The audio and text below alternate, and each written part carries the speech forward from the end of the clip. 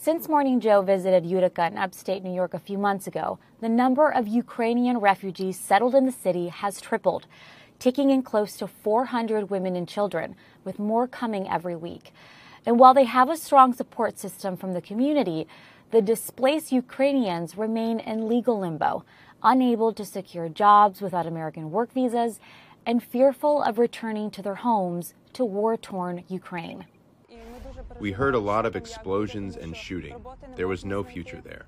In our home, we heard a lot of explosions, and we decided to come to the United States. According to Utica, New York Mayor Robert Palmieri, the Utica community, which is now taking in displaced Ukrainian families, has been welcoming refugees from around the world for over 100 years. We all know what's going on, how devastating it is in Ukraine.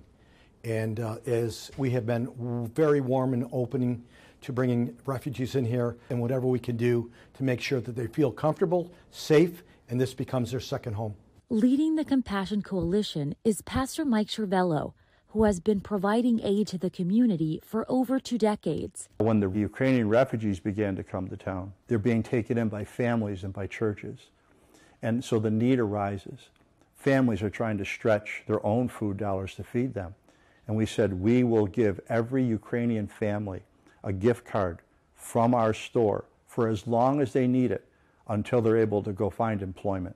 The center, a government-funded community center in Utica, offers crucial assistance to the arriving refugees who must navigate numerous clerical, cultural, and language hurdles upon their arrival to the U.S. When Ukrainians come here, they either are coming with humanitarian parolee status or temporary protected status, and neither one of those comes with employment authorization. It is a real barrier, especially in a town like Utica and actually upstate New York, which has a real workforce crisis in terms of we need workforce. The worst part is that we would love to work, but unfortunately we don't have permission in the United States.